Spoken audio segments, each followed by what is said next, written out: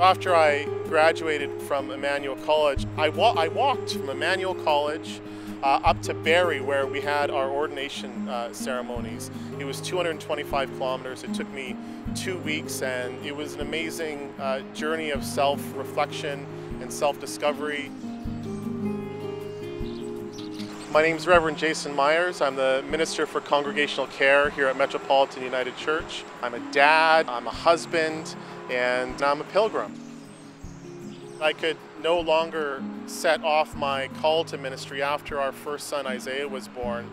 And in the preparation for his baptism, our minister had me write a letter to him that he would open later in his life. And in that letter I was saying things like, Isaiah, I want you to follow what God has intended for you. And I realized that I wasn't doing that for myself. The next day I walked to Emmanuel College to see what this whole ministry thing was about.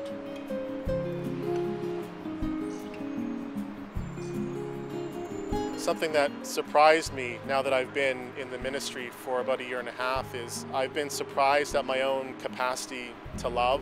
I thought that when my kids were born, that was kind of the size that my heart would be, but I've come to love this place and these people and the vocation of ministry, and it has been expansive and beautiful, and I'm so thankful that the person of Jesus reached into my life and invited me on this journey with him.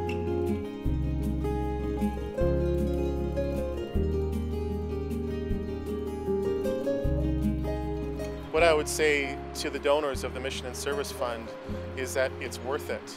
The church is alive and beautiful and vibrant, and it's worth investing in, and so I would just thank them for their support.